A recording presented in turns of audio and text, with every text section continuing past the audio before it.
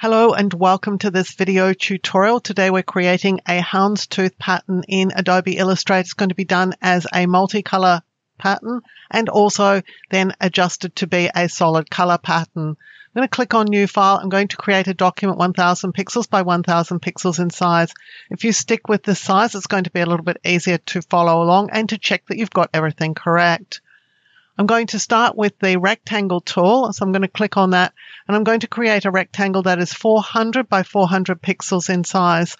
Obviously, this is a square.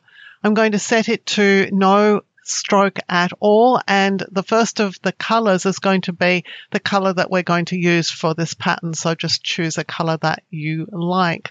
We're going to create a triangle. It's going to be a right-angled triangle. The easiest way to do this is to create another rectangle. So I'm going to click in here and our rectangle is going to be 200 pixels by 200 pixels in size. I'm going to change the color on this, and to make it into a triangle, I'm just going to deselect it, go to the direct selection tool and just select over one of the corner points. I'll press delete and what I end up with is a triangle. This one I'm going to place in two positions. I'm going to place it here. I'm going to Alt or Option drag a duplicate away. I'm going to rotate it, so hold the Shift key as you rotate it around. And you want to go all the way around to this kind of rotation and then just place it up here. Now you want to line it up to the rectangle itself. We can grab both of these or all three of these pieces and just position them in the top corner of the document. The next shape we need is another 400 by 400 pixel square. So we've already got one. Let's go and select the Path Selection tool here.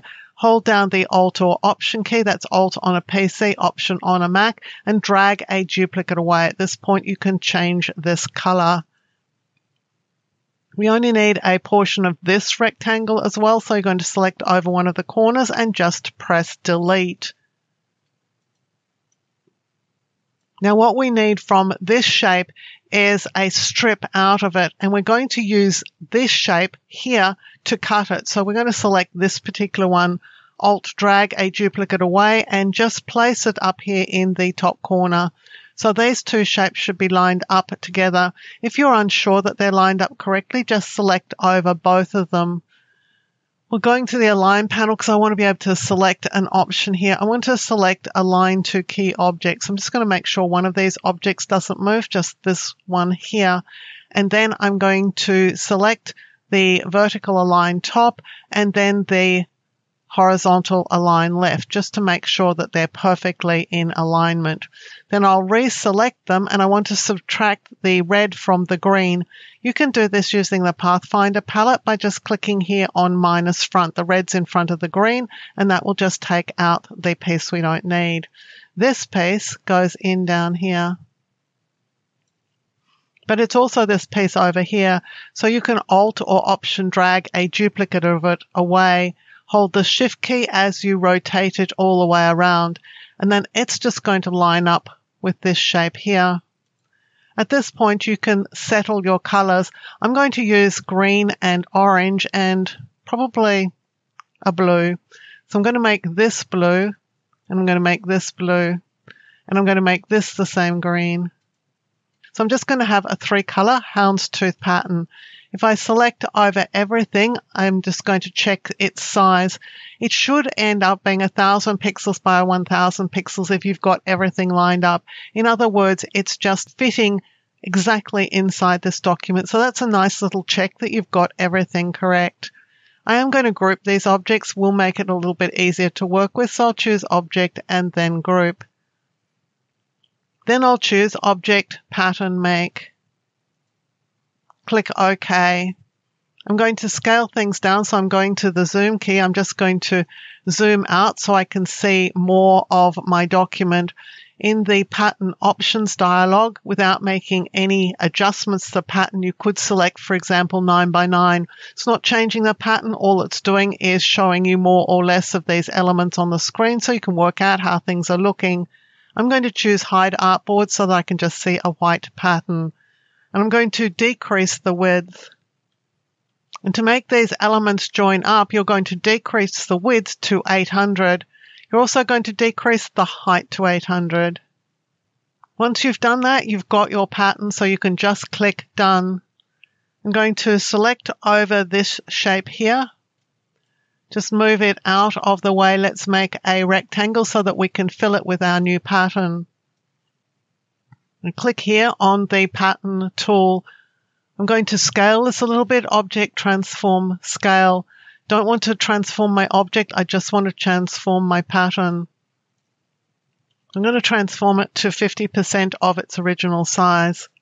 This is the multicolored version, and of course you could make changes to that, but we can also use it to make our black and white version. To make our black and white version with this rectangle selected, we'll go to Recolor Artwork and go to Advanced Options. Here what you're going to do is drag these green and blue colors, or whatever colors you're using, onto the top color. So we're just going to make them all the exact same color. But at the moment, they're tones of the original color. Well, we're going to double click here to open up this dialog and select black, because that's the typical color to use for a houndstooth pattern. The other thing, instead of getting blacks and grays, we're going to click here and choose exact. And so now we're getting an exact color.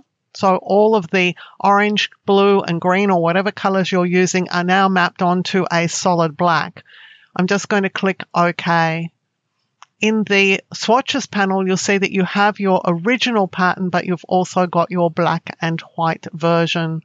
I think that's probably the easiest way you'll have to create a houndstooth pattern, just making your shapes, make them to the fixed size that I've shown you, and everything should line up just perfectly.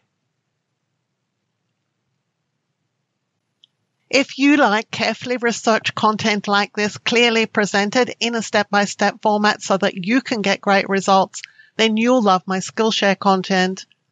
I'm a Skillshare top teacher. I have hundreds of short courses on Skillshare that you can access, along with thousands of other great courses, all for the price of a single subscription. If you're interested, there's a Skillshare coupon for you in the description below to use to sign up. Using this coupon benefits me as a creator, and it helps me continue to make free content available here for you, also on YouTube. Thank you for joining me for this video tutorial. On the screen now, you'll see a video that I've hand-picked for you. If you enjoyed the video you've just watched, I know that you're going to really enjoy the one I've picked for you to watch next.